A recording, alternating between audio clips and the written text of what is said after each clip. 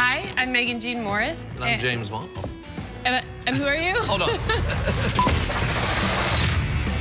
Hi, I'm Megan Jean Morris. And I'm James Vaughn. And I guess we're about to do this ink box challenge. Let's see what's in this thing. Got 2 envelopes. Going for orange, yeah. Oh, dang. Welcome to the Ink Box Challenge. Inside the box, each of you have a marker. You have 10 minutes to draw something that tells a story. You cannot pick up your marker once you place it on your paper. Once you place it on the paper. Once you place it on the paper. You better keep your nose to the grindstone. It's down, it's down. Ink Master fans will determine the winner.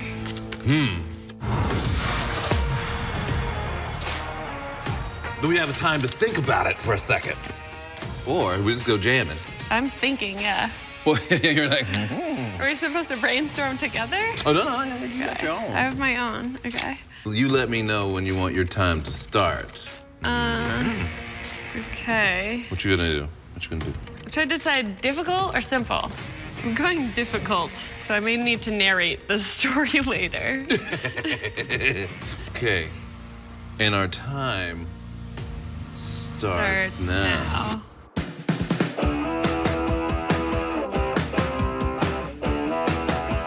I'm thinking about an extra sketch over here. I'm like, Shit. I think we got a whole lot of concentration going on here. There's a lot going on. I'm trying so hard to remember not to pick my pen up. Crap. Are you having fun yet? Oh. Be cheating on me over here. I'm not cheating. It's terrible, but fun. It's all for the kids and the fans. It's way harder than, expected in this, the thought process of, not having to pick up your freaking pencil or pen. It's terrible. I don't know if the story is gonna be very entertaining for too many people. Is it, Unless they like is it G? cats. It's just, the difficulty of, training, telling your mind that, this is, you can't put your pencil down or your pen down. You have to choose where you're gonna leave some lines, and so you have to choose like what will mess it up the least.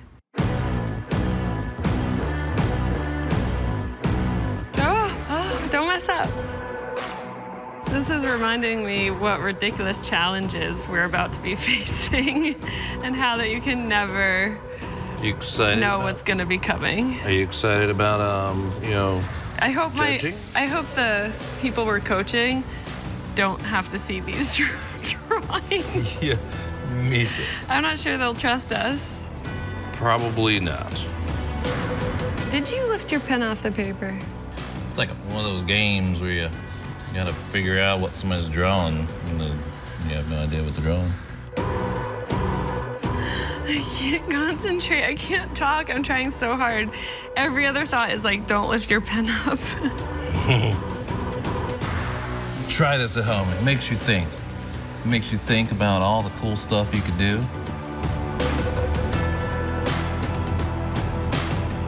I wish I drew a different story, but it's too late now.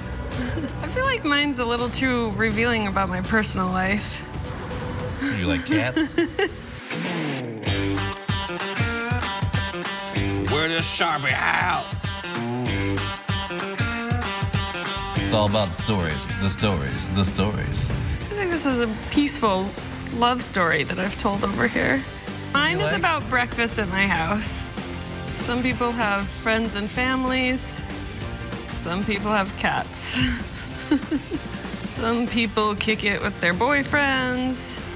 Some people kick it with their cats. It's all good company.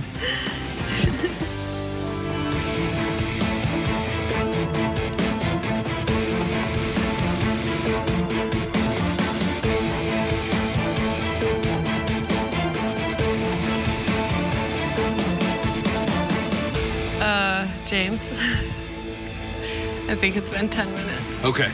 Are you done? I'm afraid to lift my pen up the paper. Yeah. Okay, we're done. All right, ready? I'm ready. Okay. You ready? Yeah. Let me see what you got.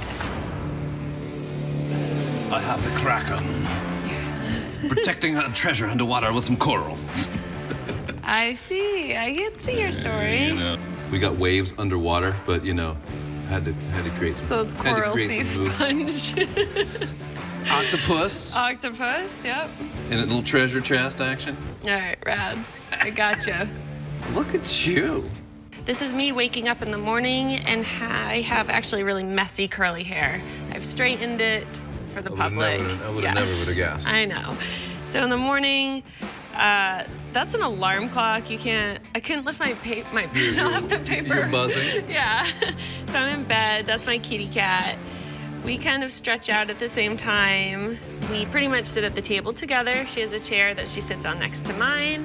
And I look at her and just think, the audacity. You got a whole damn comic strip going on. Damn! You did an amazing job. America's gonna love this shit. I was on season 1, and oh, here we go. You had to bring it up that you were on season 1. There's only one OG that keeps coming back because America does love me. Well, you should be ready for this. I think America should vote for me. Down below in your comments, let us know if I told a story clearly. Or you might vote for me just because I'm the OG.